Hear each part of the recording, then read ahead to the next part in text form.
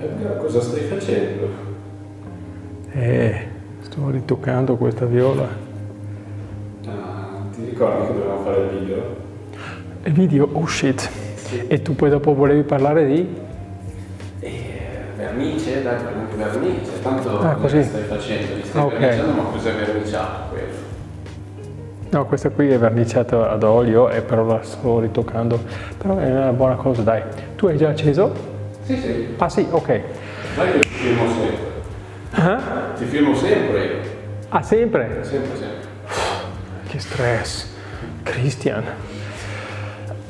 Hello, hello, back again. Here I am in Cremona. I had to move into another room because over there they're working so heavy that I can't even make a video because Min is working on an arching and I have to do here something, and Christian always wants to do some videos, you know, it's just a little bit of pain. Now he caught me that I'm retouching with spirit varnish, and since I explained him the difference, what is spirit varnish and what is oil varnish, and he's going to make his own electric base with, I don't know what kind of varnish he's using.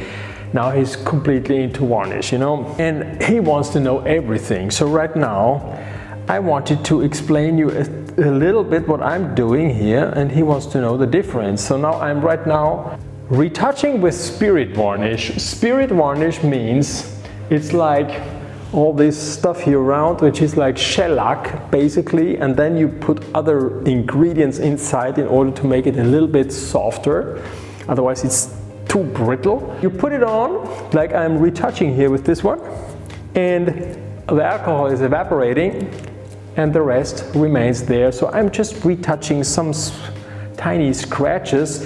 It's an instrument of mine from 1993. It's actually here with this white dot. That's a family-owned, Russ family-owned instrument, which I borrowed for many years to one of my family members. And now I'm adjusting it so I can bring it up back to Austria. Yeah.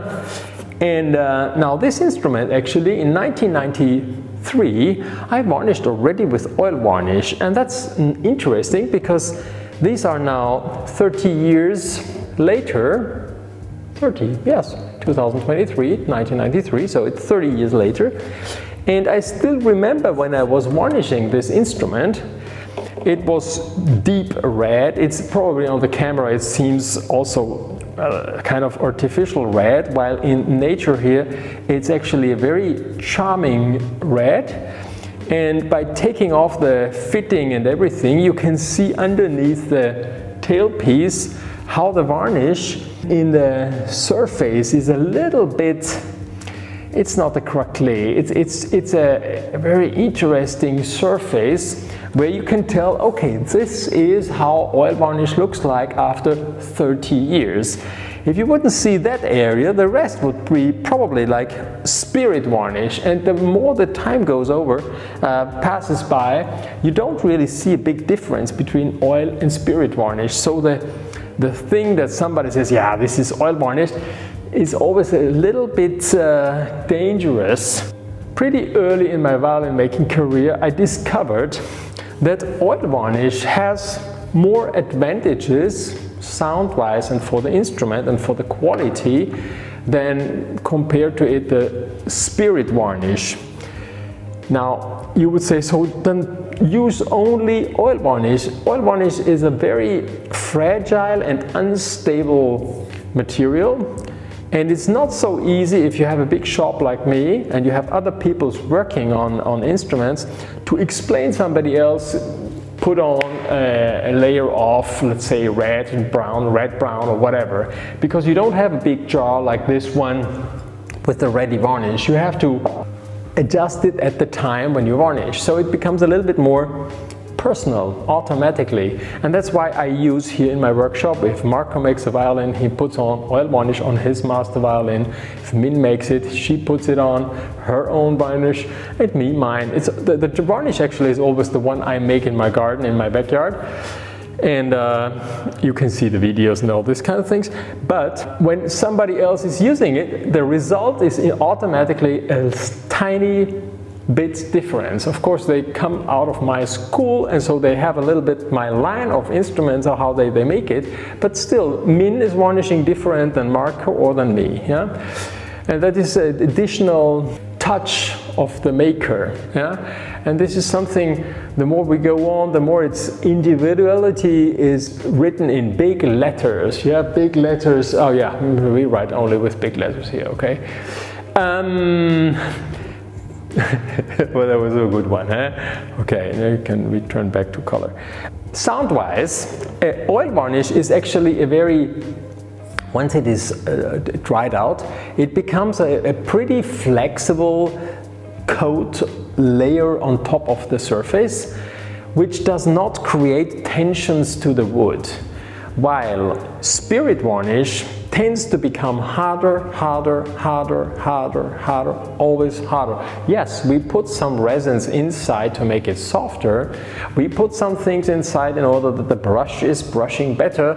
We put a lot of things inside to slow down the process of drying. But on the other side, it becomes only harder and harder, yeah? So you have on one side this spirit varnish, which for nowadays sound perception, actually it's pretty much in the trend of what people love. They all want it more focused and a little bit stronger and stronger. We tune higher, and the spirit varnish for that kind of, let's say, sound, yes, is more towards the sound we are going to, but on the other side, the oil varnish has a bigger range of overtones and is enhancing to vibrate better and freer. And that's my experience. And while I was varnishing these instruments, for instance, I was varnishing with oil varnish, but I didn't put on the thin coat of protein in 1993. I didn't know anything about that by that time. It was much later that I discovered that. When you put on this layer, this magic coat of protein to close the wood in order that the oil varnish doesn't penetrate into the wood, that gives additional a step of better sound, which is definitely something we are looking for, yeah? Then on oil varnish, for instance, here where the hand comes, we will make later on a close-up here. Now here you see the close-up, and you see how this kind of craquelé where the hand is, when you play here, or even here next to the peg box, some areas are having this because they're exposed to warmer areas of your body while you're playing, and then it becomes pretty, I think, very charming. For some people these things are not nice. I think it's just awesome. It's just so beautiful. This is time over years and years. This has been created. There was not one day that boom, there was the craquelé. No, it was just because of being played, it turned out to be like this. And that's something I would say super sexy in violin making. That's something what Christian would love to make on his new electric bass here. He wants to make a slightly antiqued electric bass, yeah? So this here is also just awesome. I just think that's just nice. And on a spirit varnish, this is a little bit more difficult to obtain, and that's a pretty typical sign of oil varnish, which now when I say it like this, please make a step backside, and it could perfectly be that it's a spirit varnish and it makes this all fine. But here I think this is with oil varnish very nice. So the reason I put oil varnish, as I explained you already, is that it is freer in sound, a little bit more challenging, underlining your personality as a maker, and in the past, for sure, there was only oil varnish. Even when I was a kid, I can still remember that in the back side of our garage somewhere there were some jars of paint for doors, which was oil varnish. So at that time, so it is not so many years ago, let's say I was a small kid, 5, 6 years old before I went to school, so it's over 50 years ago. I'm now 57, damn, yes, okay. And I remember that there were 1 or 2 jars of this paint for doors and windows, yeah? So oil varnish wasn't something so far away. Until not so many years ago, all the paint for everything people were painting outside on their house, on the doors and windows was oil-based varnish, okay? And it was just that it's a little bit complicated, it doesn't dry, you need the sun. And so slower from that period on, 60 years ago, 70 years ago probably, they started to use solvent-based synthetic varnishes, and that knocked out all the oil paints which were existing. Yeah, I would just say that I love to have both. Every maker, even if they varnish with oil varnish, have jars with spirit-based varnish. So since I have Linea Macchi and Scala Perfetta instruments, which are not master-made, but 3 masters together make these instruments, I see it more as a line. It's not a mass production. We make like, I don't know, maybe 25, 30 Scala Perfetta violins last year, and I don't know, I hope you don't look at my book holding, and I don't know if these numbers are pretty correct, but there were some years where we had maybe 60, 70, 80 of these instruments, and then now the market has changed and everybody wants more higher quality instruments, so it's always a little bit changing, but a bigger quantity. A workshop where we usually make only master instrument, if they make 15 or 20 instruments in a year, this is already tough production, okay? I know a workshop which you're working really hard, and they realize maybe to make 20, 25 instruments, okay, and 2 people working, that's pretty much what it is, yeah. So with this spirit varnish, it's a process which you just, yeah, you can put on pretty quick a lot, and you don't have to take care too much. Then it dries out, like these instruments here on the back side.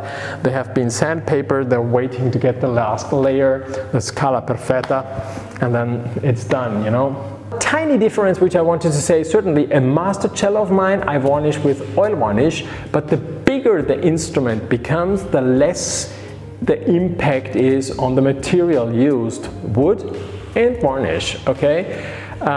Sounds strange, and it would be nice if I tell you, no, you need to have that kind of varnish.